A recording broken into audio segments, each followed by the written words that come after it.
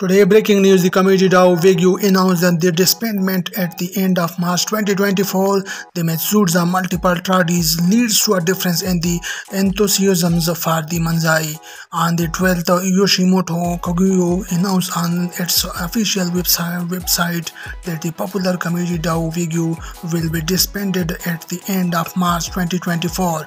On the company's official website, Shinji Metsuta said it all started about 3 years ago when I was late several times due to lack of care and I could not meet Kawanishi's demands in my manzai performance. I started to feel a difference between the two, he said, explaining the reason.